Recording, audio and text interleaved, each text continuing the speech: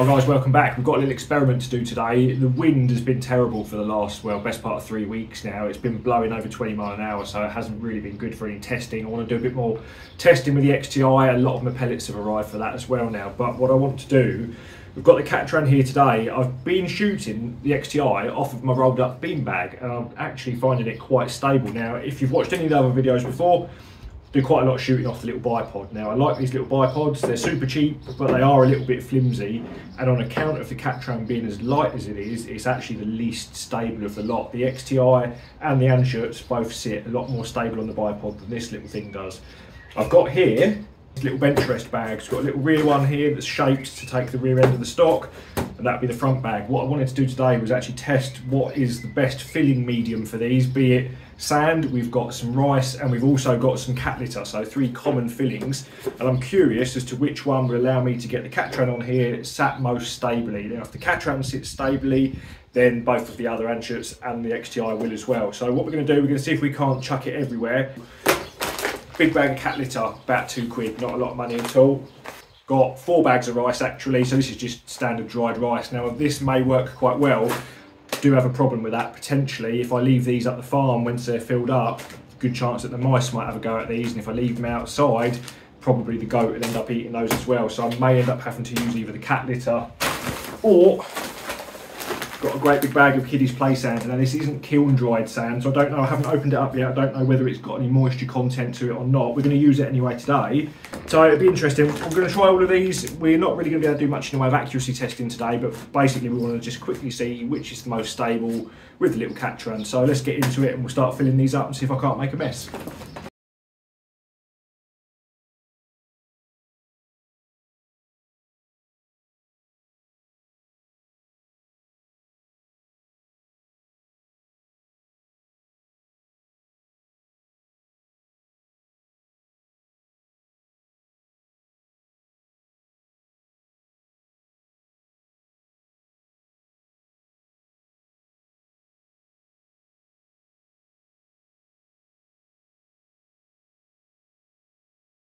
Right, so we need more rice. We've got 4 kilos of rice in there. It looks like you could easily get another kilo in there. So already you've got quite a lot of weight to lug around.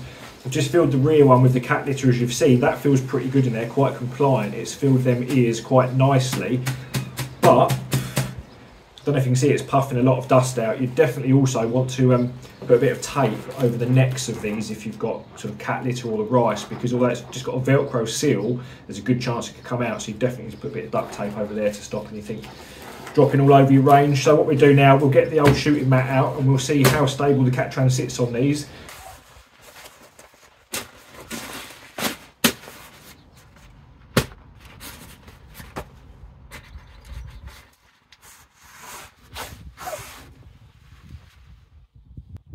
Right, so on account of the rice being quite soft in that bag itself, it moves around an awful lot. Now granted, it's not fully filled at the moment. The katran's got a fairly rounded forend. In fact, it's actually sort of the forend, the handguard section's milled from a tube by the look of things, or sort of made from a tube. So it hasn't got a flat underside, which certainly works against it. Now, if we was to put on like a bench rest wedge or a flat block, we can certainly make it a lot more stable. But interestingly, I find it far more sort of comfortable and far easier to work around a card with the glove under the back end here, and actually using the rear bag supporting either side of the forend of the action itself. So I think what we'll do now is refill the front bag fully with the cat litter. I think in a lot of cases, these little V's that are in the top of them, so that little V, it needs to be almost a little bit more aggressive like the ears on the rear bag. That would certainly make it a little bit more stable. So, I don't know, we'll pack it out with the cat litter and we'll try again. But at the moment, that rice, as I say, not fully filled, but seems to not offer an awful lot of stability. The bipod's certainly better than that in any case at the moment. So this is pretty nifty, but I've already noticed that that cat litter's starting to settle in there. So it may be a case of we need to keep shaking that down and try and put a bit more in. But I don't like the fact that it keeps puffing that dust out. All right, let's try the cat litter in the front bag.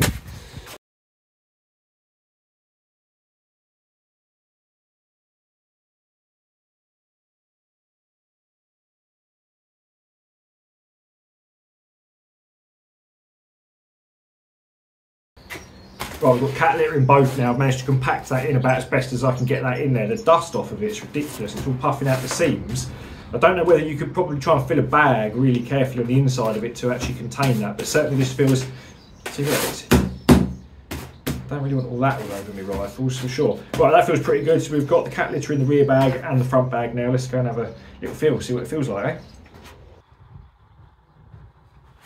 Right, so cat litter in both of them now. The cat litter is definitely more substantial up front. It's sort of compacted down.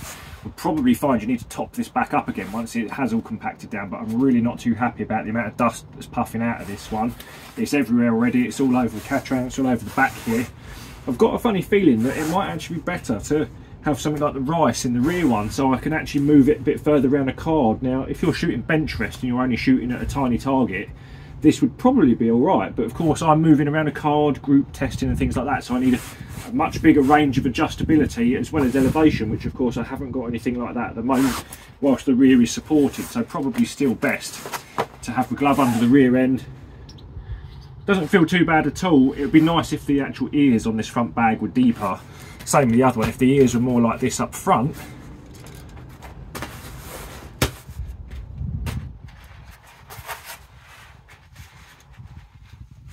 Although it's a little higher than I'd like at the moment, that actually feels way more stable on there now. And work your way around a card, you've got a ton of adjustability there.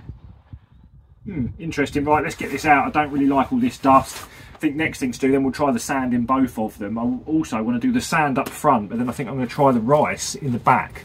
So I think that may well just give me the compliance I need to be able to sort of manipulate the bag just to make elevation changes possibly. So overall cat litter, it'd be alright, but I really don't like the dust. I don't know whether it's just this particular brand that's a bit more dusty than others or not. I'm not really, don't know an awful lot about cat litter, to be honest. But yeah, not overly impressed. Marginally better than the rice, but granted the rice we haven't fully filled, but I do think that the rice might be worth a try in the rear bag, so we'll get cracked on.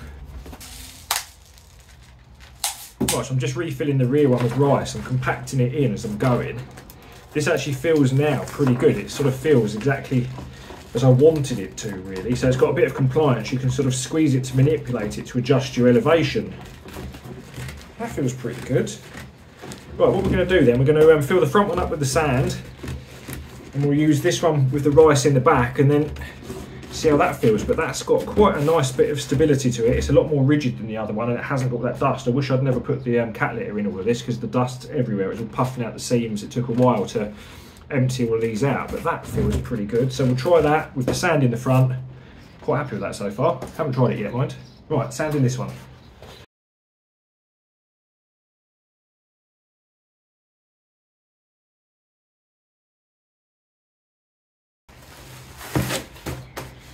Right, so I've just finally got that filled up with sand. This kids' play sand has a bit of moisture content to it, so I had to scoop it in instead of funneling it in. Not a real problem, but probably best now that this is filled to leave it in the sun for a little while so it'll dry out. Now I could probably do with topping this up once I've used it a couple of times. It compresses down quite nicely. Now that probably weighs about 6.5 kilos, something like that.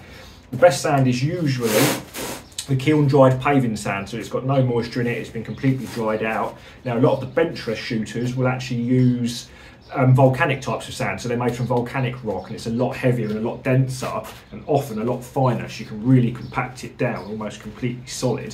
However, this feels pretty good. I think definitely going to want to top this back up, but that feels how I want the front bag to feel, and so far with the rice in, I don't think I want that any more rigid than that, so we'll go and try it now and see what we've learned. Right, well, no surprises there then. That works really well. I quite like having the softer, more compliant rear bag actually. I've just been able to sort of manipulate this if I want to make an adjustment on the underside of the stock itself. Of course, we haven't got much of a tail stock on here, if you like. If it had a little bag rider on it, it'd be even more stable. Obviously with the sand in the front here, I've just moulded it around the fore end of the rifle itself. Actually, that works really quite well. That's definitely more stable than the bipod.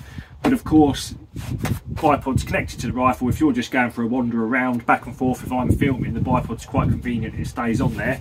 We've probably got 8 kilos worth of bags here to lug about, so I definitely think for filming, and I definitely think for the XTI and the Anschutz, they're going to be way more stable than this is, purely because they've got flatter fore ends. I like this little rear bag. Definitely going to need to leave this in the sun for a little while just to get the moisture content to drop out and then top that back up.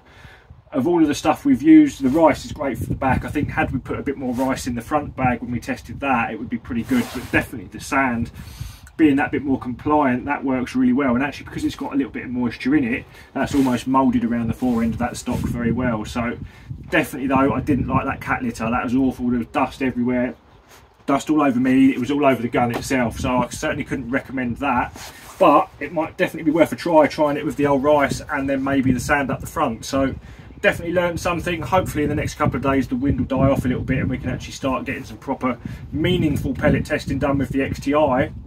Certainly a lot to do. The H&N8s, they should be here in a couple of days as well, so as soon as the weather breaks again, we'll get a video done on those through all of the different barrels that I've got. So have we learned anything today? Yeah, quite like these little bags actually. Definitely more stable in this configuration than the bipod, although of course it's got its limitations for carrying it around with the weight and everything else. So certainly for the range testing and the filming, I think we're definitely going to use this a little bit more. So that'll do it for this one, guys. I'll see you in the next one.